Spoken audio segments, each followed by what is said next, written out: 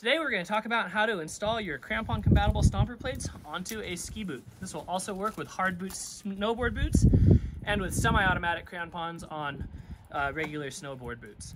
So you're going to need your plates, your crampons, and your boots. I highly recommend doing this in your living room before you try and do it on the mountains. You'll probably need to adjust the length of your crampons, which usually requires a screwdriver. And it's no fun to be sitting on the apron of a couloir that you're trying to boot pack, doing that while your friends wait and the wind howls. So do this at home first, please. So what you're going to do is you're going to take your ski boot. You're going to want to make sure that your ski boot buckles and walk mode are all where you want them for climbing the couloir, because once you've got it set up, it can be kind of a pain to change them.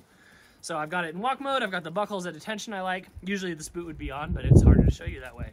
So the first thing you're going to do is slip the toe of your boot into the toe bail of the crampon like you usually would.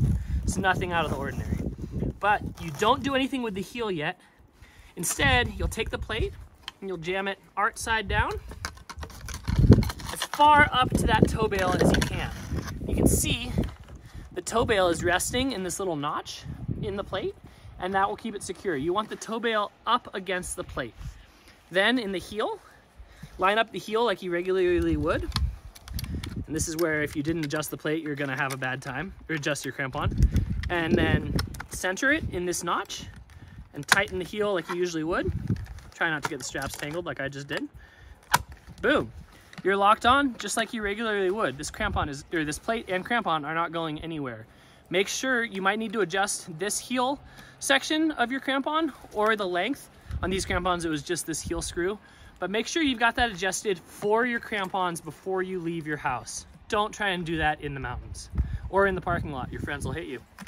And you just strap on the crampon like usual. Go climb a mountain.